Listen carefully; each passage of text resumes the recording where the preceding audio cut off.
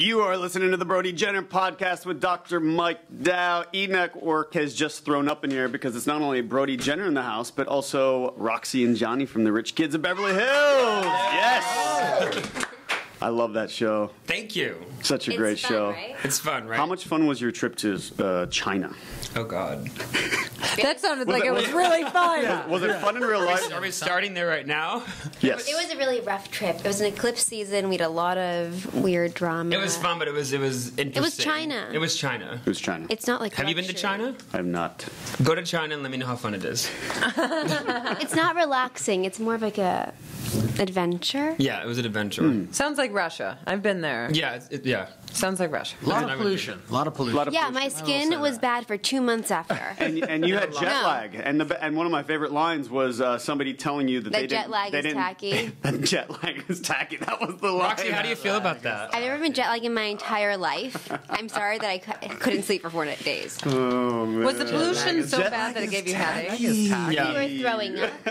It was disgusting. Sick. You couldn't breathe. Was that It's like Mexico City pollution. It was bad. There's So- pussy willows in the air, remember? Yeah, in Beijing. There's a lot of relationship drama this season on Rich Yes. Kids. Dorothy's broken heart. Poor thing. Yeah, poor girl.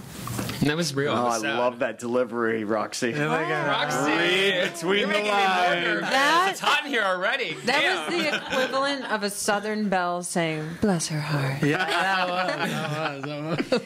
So right before we started, we got informed by Adrienne that Roxy meets the criteria for a spinner. Spinner. I've been told that before, yeah. Oh, you have? Oh, Not new yeah. information? Not new, but... Oh, but you asked her. You said, what's a spinner? No, he said what's a I said what's a spinner. So Yes. Okay. Everything every guy wants is a spinner.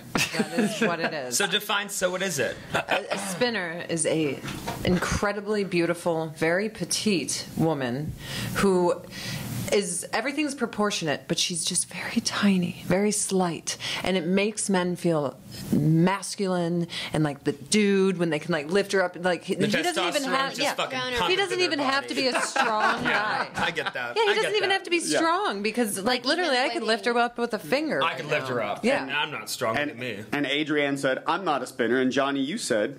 What did I'm You not said, a- I'm not either. No. What What would a gay spinner be? a twink. Six pack, big dick. Would it be a twink? I know, you can have a gay spinner. You can have a gay spinner, like a six pack, A big little dick, one broad spinning shoulder. No, the Yeah. spinner should just be the one On top. who's the bottom, but on top Yeah. just.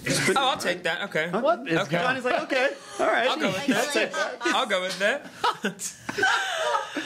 Amazing. That sounds man. good. That sounds good. Too much fun today.